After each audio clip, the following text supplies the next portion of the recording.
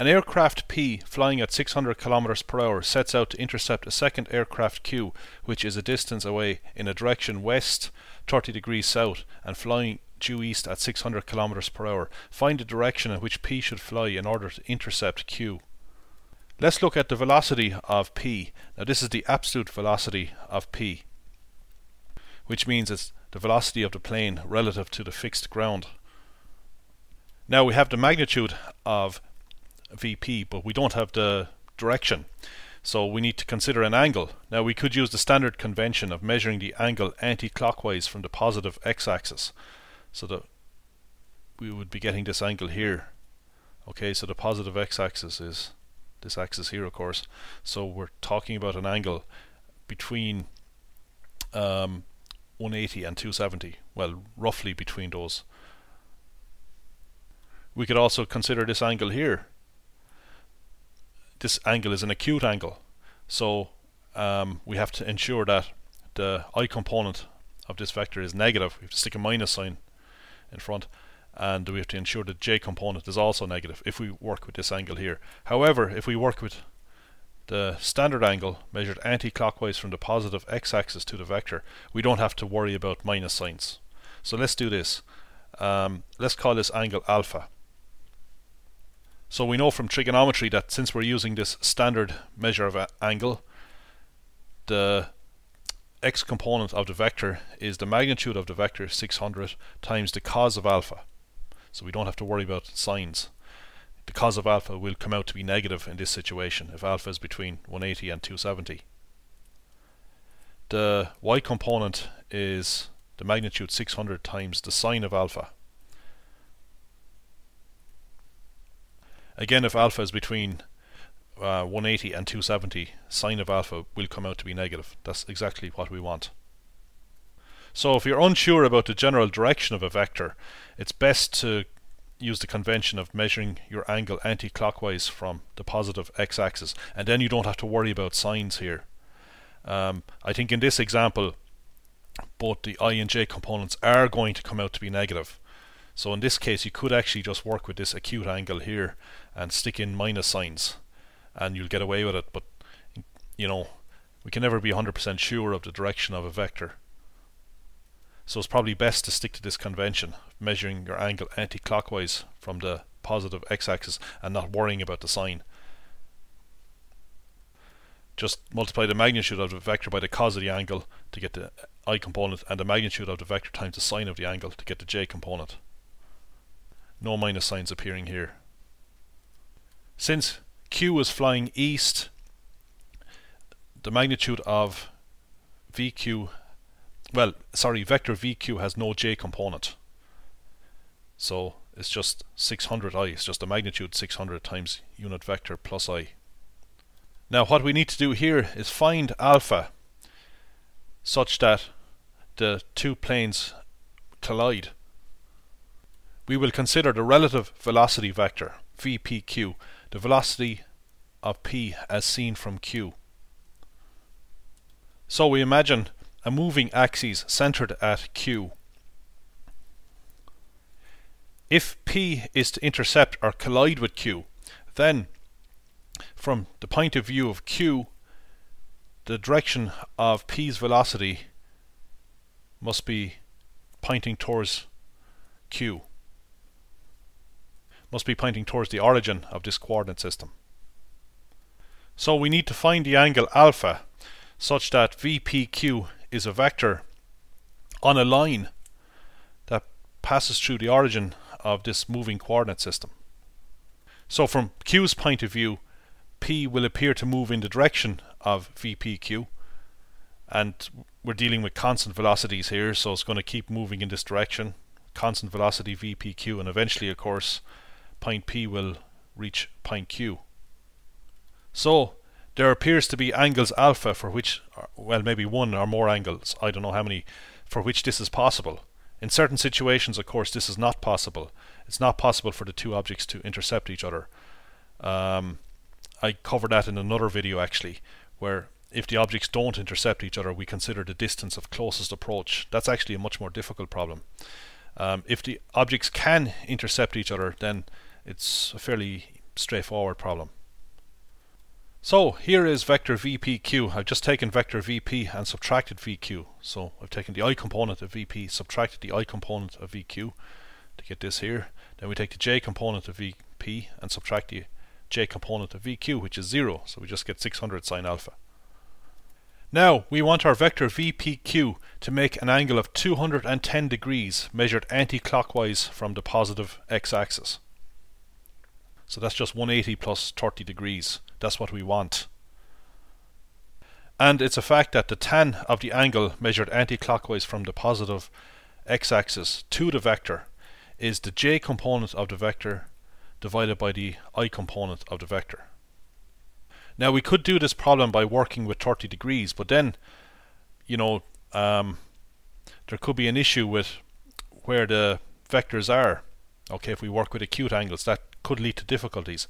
But if we always follow the convention of measuring our angle anti-clockwise from the positive x-axis and using the fact that the tan of that angle is j component over I component, then we won't go wrong with signs. So this is what we want for vector VPQ to point towards Q, and hence for the planes to intercept each other. We just need to solve this equation for alpha. We need to find the angle alpha that will do that. The angle alpha is the angle between the positive x-axis and vector VP. Now if you go to your calculator and get the tan of 210 degrees, you'll get 0.577. Well, you know, it might be better to work with the surd form of this, and the fact that we're dealing with 30 degrees should give a hint as to what the surd form is. If you look up the tan of 30 degrees,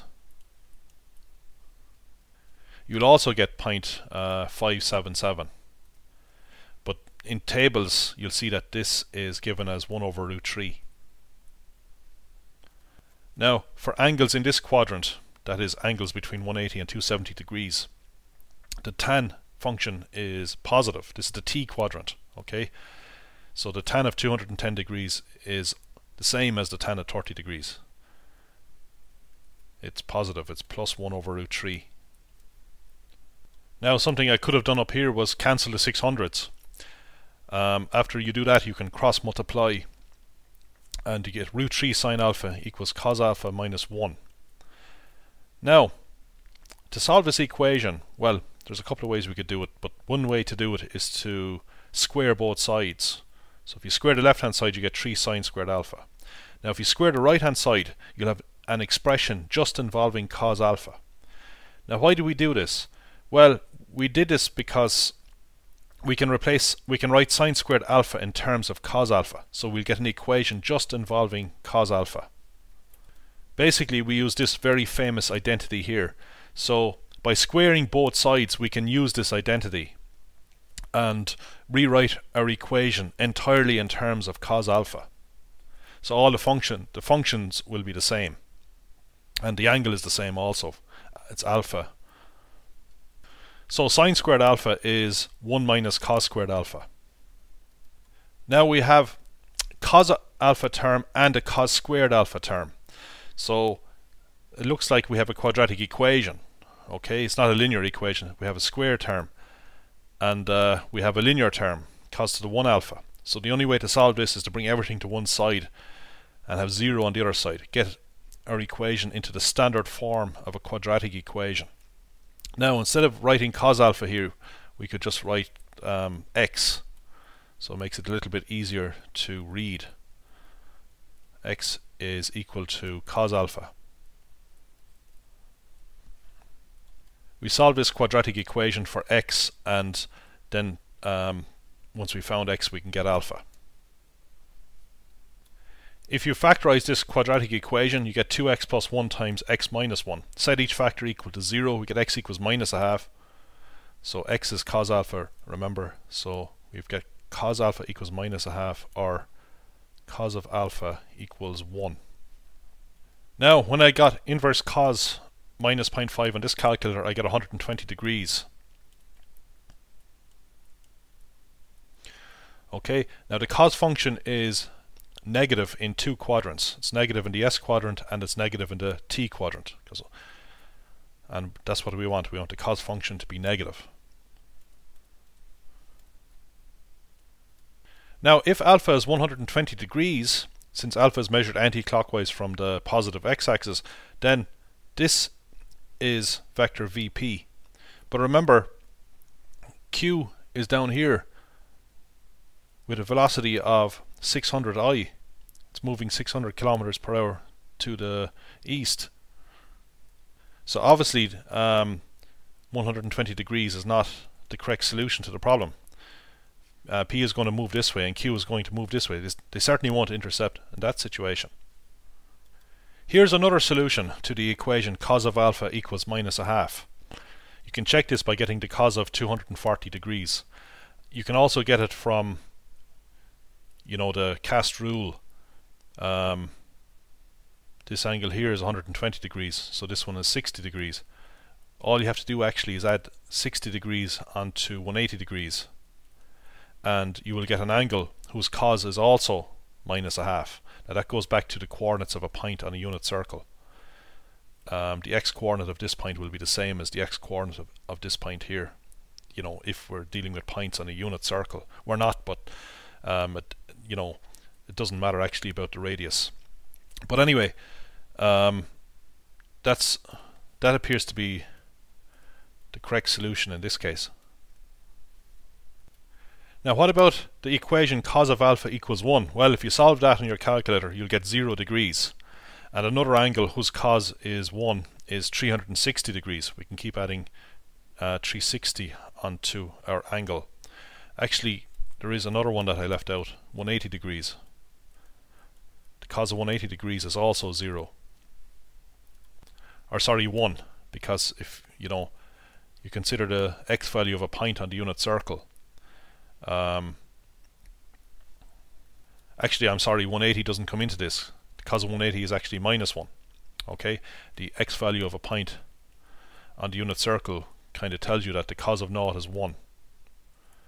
Okay, so this, if our vector is pointing along the positive x-axis, then if this is a point on a unit circle, well, it isn't, but it's the same idea. The x value is 1 if it's a vector of unit length. But so the angle between this line and the positive x-axis is 0 degrees, and the x value of the point is the cos of 0 degrees.